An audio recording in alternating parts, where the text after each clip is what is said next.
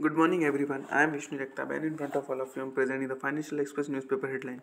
So, first of all, export booster soon. Next, budget session to bring major overhaul in insolvency law. Next, Adani Group's rupees 20,000 crore FPO set floor price at rupees to 3,112 rupees. Next, Go Mechanic admits to fudging numbers will shake 70% of staff. Next, government questions Samsung PLI bill for smartphones. Next, Tata Motors slashes Nexon EV entry price by rupees 1.85 lakh. Next, fertilizer subsidy may fall has price soften. Next, Reliance caps second e-auction pushed to Jan 23. Next, High Court issues summons to Ashnir Gover. Next, T plus 1 FPI volumes in top stocks may dip.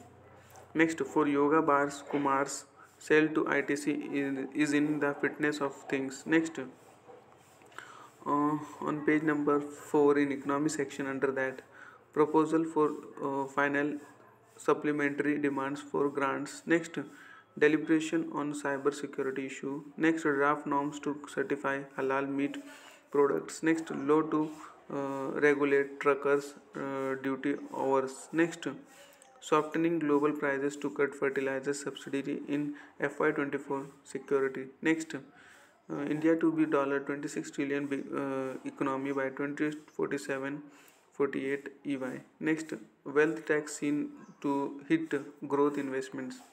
Next, industry expects budget to add clean energy shortage. Next, world needs resilience and India can take lead. Chandra. Next, Vaishnav over response during COVID ensured moderate inflation.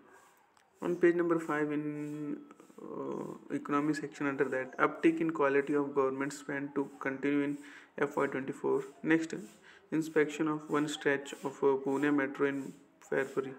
Next, working on $37 billion India projects US trade agency.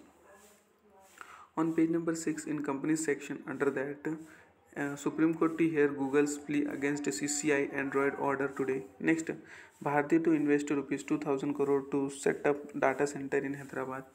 Next, Ashok Lane to supply 500 buses to Sri Lanka. Next, Clint to buy IT park in Bengaluru for rupees 1,226 crore. Next, high single digit growth for auto sector in FY24. Next, Udan item shipments jump 6-fold in 2022. Next, Adani armed to acquire 50% equity in Rajasthan firm.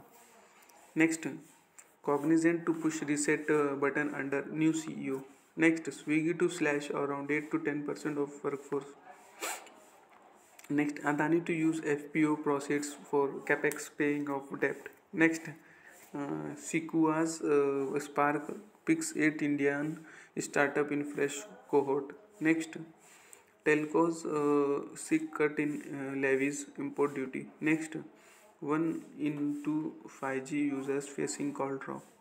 On page number 7 in companies section under that, Tata Nexon EV gets cheaper. Next, Jubilant to invest rupees 900 crore to open multi-brand stores. Next, Maruti recalls 17,000 units to fix faulty airbag controller. On page number 8 in that opinion section, no more than tweaks. Next, Burberry and Cartier need Chinese shopper to spend. Next, need a new SEZ. Next, the fundamentals of giving.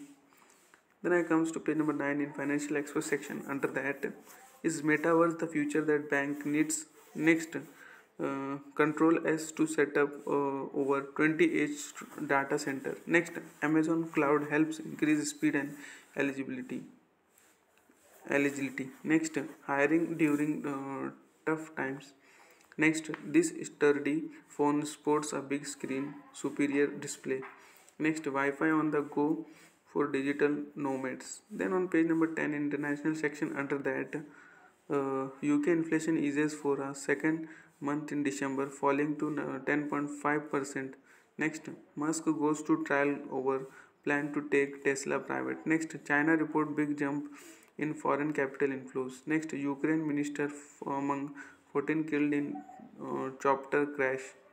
Next, Microsoft latest to join layoffs wave to cut up over 10,000 jobs. Next, Amazon kicks off jobs cut affecting over 18,000 people. Next, collapse of the world. Next, BOG defies market bets for policy tweaks, yuan fallen. Next, China's XI frets about COVID in rural areas, sees light ahead. Next, Pakistan weakest economy in South Asia, World Bank. Next, government questions Samsung PLI bill for smartphones. Next, UK inflation eases for a second month in December, falling to 10.5%. Next, Musk goes to trial over plan to make Tesla private.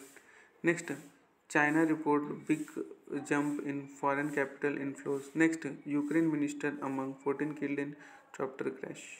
Then it comes to page number 11 in market section. Under that, markets climb for second day as HDFC twins shine. Next, rupee up 28 paisa to 81.41 against US dollar. Next, Canara Bank hikes FD interest rates. Next, bond yields dip on BOG policy decision. Next, FPI volumes in top stocks may decline once T+1 cycle kicks in. Next, NBFC lay focus on niche segments as competition grows.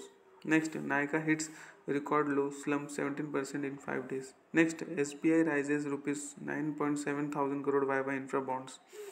Next, government switches bonds with RBI in cash neutral deal.